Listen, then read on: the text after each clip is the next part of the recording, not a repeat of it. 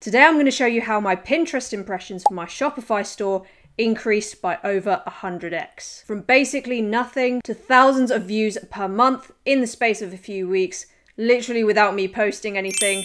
And that is all because I became a Pinterest verified merchant. So I also get this blue check mark on my profile, which lets people know that they can trust my brand. And it also lets anyone buy directly from my Shopify store on my Pinterest page. Now, I was rejected the first time I applied for the verified merchant program.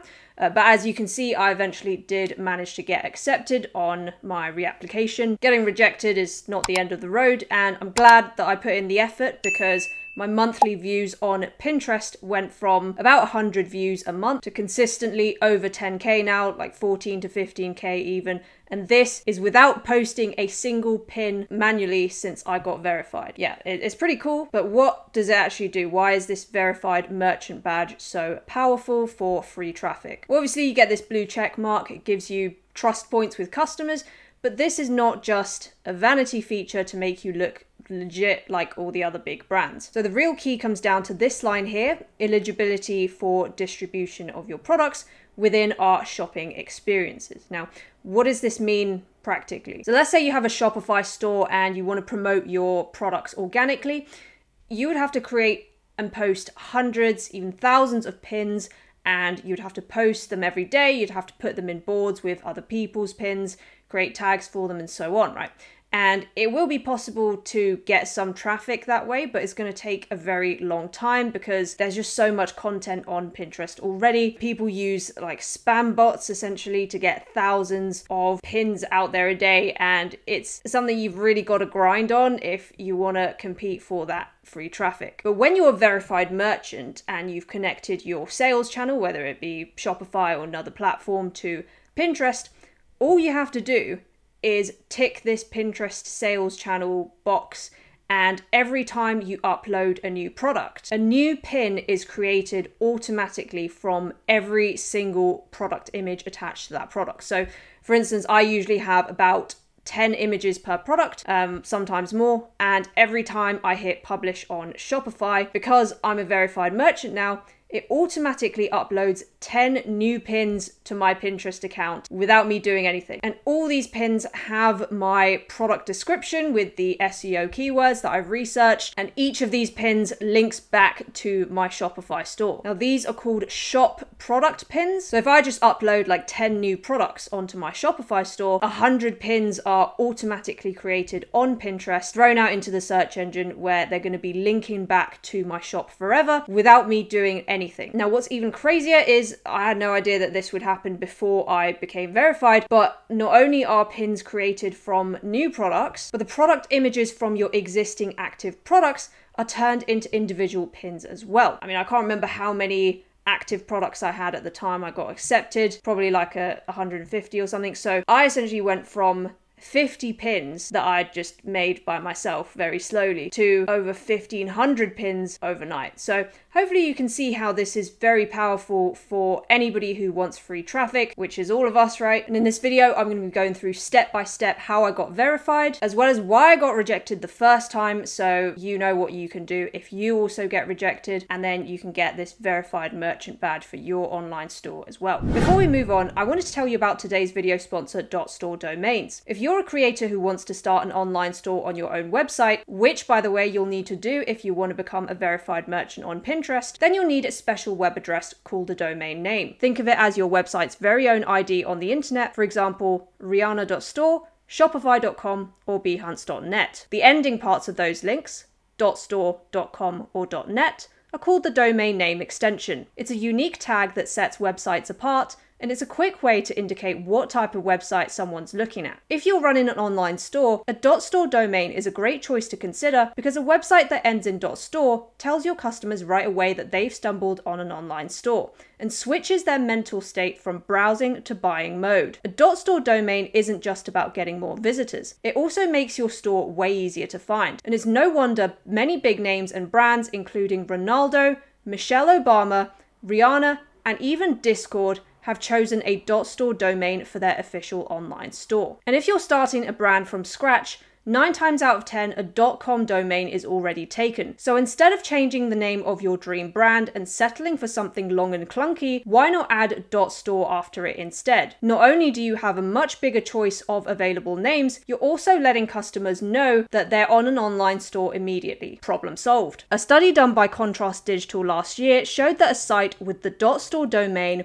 had a cheaper cost of acquiring a customer and a higher conversion rate with Google Ads, and more than twice the organic impressions of a similar .com store. So if you want more clicks and more sales, a .store domain is perfect for you. Cash is tight when you're starting out, so .store domains have a program called Elevate.store to help all online sellers with discounts of up to $2,500 on e-commerce tools. And right now, they've got a special limited time deal for my viewers. You can get your .store domain for just 99 cents for the first year. Use the link in my description and the code TIA, that's TIA, to get this offer and grab your own .store domain today. Big thanks to .store domains for sponsoring this video. Now, verified merchant is different from approved merchant. So firstly, you have to be an approved merchant before you can apply for the verified merchant program. And this just means syncing your catalog with your Pinterest account, which you can do very easily with an app in Shopify. I'll show you that later. Now, from personal experience, after I had become a so-called approved merchant, I was able to tick the Pinterest sales channel on my Shopify listings, my Shopify products, but my traffic was still around 100 views a month. I tried searching for these supposed product shop pins and I couldn't find them either. So I don't think this actually does anything for you traffic-wise. It was only after I became a verified merchant that I noticed my traffic actually go up significantly,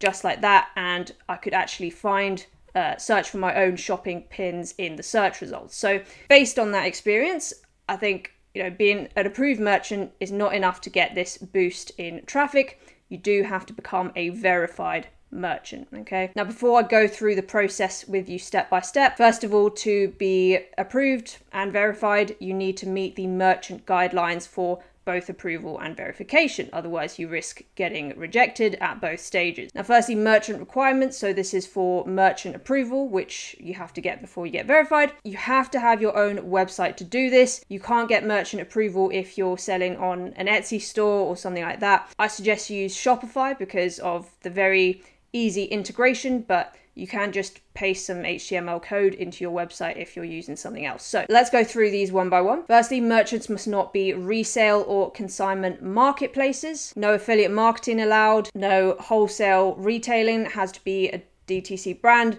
I mean, you can probably offer wholesale options, but the main business must be like a consumer brand. Here, this stuff's probably going to be relevant for more people. So you must have a clear returns policy with expectations and a contact information. So even if you don't accept returns, you still have to state that you don't. You have to have an about page. Okay, so this was the reason I got rejected. It seems like a stupid thing. I mean, it seems unnecessary, but customers actually do look at this page. So you do have to have this. High quality pages, so fix your grammar. You could probably use AI if you have a problem with this nowadays. Your domain age has to be more than 3 months, okay? So that is something to take note of, and hopefully you're not going to do any of these things. Also, if you have an email pop-up thing, then make sure that people can actually close out of it. Now, for your product requirements, most of these are pretty obvious, but the only thing to note is that Pinterest must have current information about the product, and I'll show you how you can sync this later. You just do it with the app in Shopify. Okay, let's move on to the verification guidelines. So firstly, these are the countries currently available to be verified at the moment. If you're not on this list, unfortunately you can't, but they definitely have added in a lot of countries since I last checked. I think it's like double the amount now, so you can come back later and maybe your country will be here. Now, for the verified merchant, they do have some additional requirements. So your actual Pinterest account has to be a business account. It has to be at least 3 months old. You need a profile picture and an about section. Now, your website, so your domain age basically, needs to be at least 9 months old. Okay, so remember, 3 months for approval, 9 months for verification, and it needs to meet the merchant guidelines, which we've just gone through, and your catalog needs to be ingested, which your app will sort out for you. And in the last 30 days of your application, you need to have 1 page visit, 1 add to cart, and 1 checkout in the past week. Now, if your website and Pinterest page meets all of these criteria, then you can apply, and here's how to get it step by step. Firstly, make sure your Pinterest is a business account. If it's still a personal account, then here are the instructions on how to convert it. And then install the Pinterest app on your Shopify store. So go to the App Store, search for Pinterest and install it. So this is really the easiest way of getting your Pinterest tag, which is basically like a pixel. It tracks conversions, add to carts, things like that, and you don't have to copy and paste code onto every product page. Now, once you've done that, it should appear on the left here,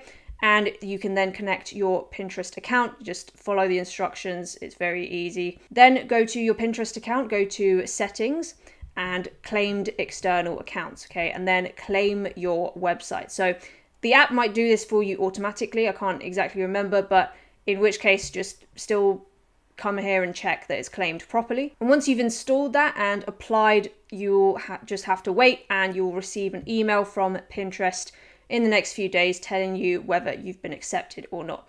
And if you have been accepted for your merchant approval, you should be able to see merchant status approved, Shopify connected, and good setup API. Now, once you have been approved in your Pinterest Business Hub, you should see a button somewhere here. I can't remember exactly where it was, but it was here. That asks you to apply for verified merchant program. So you can do that directly in your Business Hub. And before you apply, make sure your products have the Pinterest sales channel turned on, so you can get those shop pins immediately once you are accepted.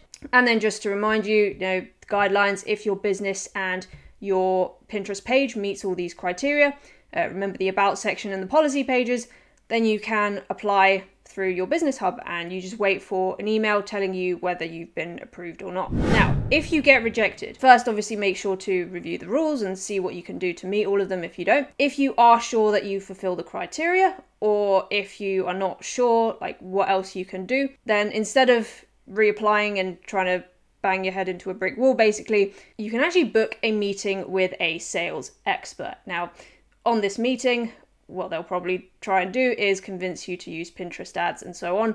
But obviously, if you're going to advertise, it does help if you are a verified merchant. So you can just ask them directly on the call to review your website and your page. I can't guarantee this works, but I have read on forums that this has worked for some people. So just try that before reapplying a bunch of times. I mean, it's nice to actually be able to talk to someone that works for Pinterest and have them look over your website because you are a possible client, right? And it could just be one small thing like the about page that you've missed out, and it's much easier to have someone just check over it for you. Now, unfortunately, like most platforms, you can get suspended, so make sure your business is in good standing, you have good customer service and meets all of these criteria. Now, notice that one of them is that you should have at least one add to cart and checkout within the last 30 days for any given time period. So ideally make at least one sale a month. If you can't manage that, then you can probably just buy your own product, because I feel like, firing up the pixel is really all they need. That should work. I can't be 100% sure, but let me know if it doesn't. So yeah, hopefully that was helpful, and I'll see you guys in the next video.